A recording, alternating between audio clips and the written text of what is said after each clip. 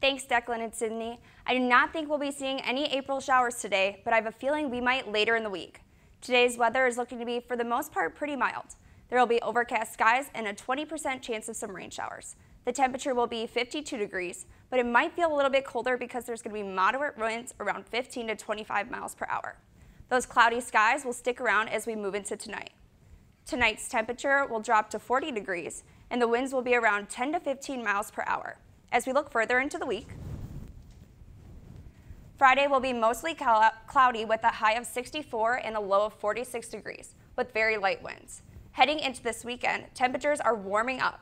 Saturday and Sunday's temperatures will be in the low 70s and have some mild winds. But if you're planning to do anything outside, I suggest you do it on Saturday, because come Sunday, it's time to grab those umbrellas. There's a 50% chance we're going to be seeing those April showers. Next week, it looks like temperatures are going to cool down a little bit. Monday, there's a 40% chance of rain and temperatures in the upper 60s. But don't worry, on Tuesday, there will be partly cloudy skies, so we might be seeing a little bit of sunshine again, with temperatures in the low 60s.